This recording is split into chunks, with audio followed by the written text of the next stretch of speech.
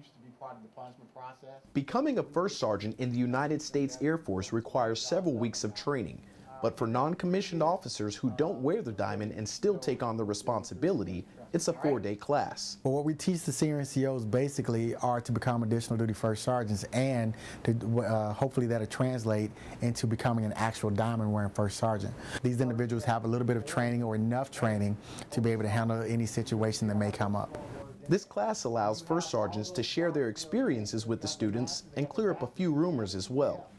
Before, when I was a young airman or a young NCO, when you think of first sergeant, you think, oh man, who's in trouble, or what did I do?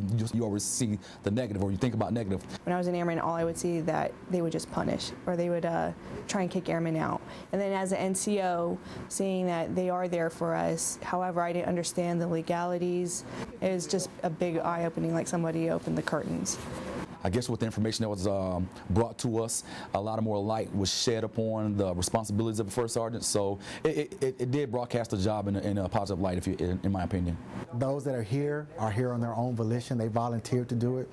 So what better way to send them forward other than by paying it forward and giving them what I know. With me being the person I am, I've always liked to help people out, and just my general nature.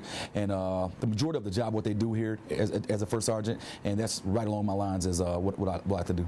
Once the students finish the class and take on the additional duty, they can decide if it's what they truly want to do in their career. The moment in my career that made me want to become a first sergeant actually was sitting in the additional duty first sergeant's chair. At that point in time, I realized, you know what, this is a pretty noble calling, and I think this is what I want to do.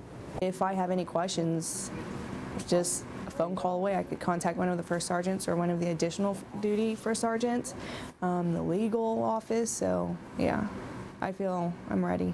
Air Force Staff Sergeant Michael Watkins, Maxwell Air Force Base, Gunter Annex, Alabama.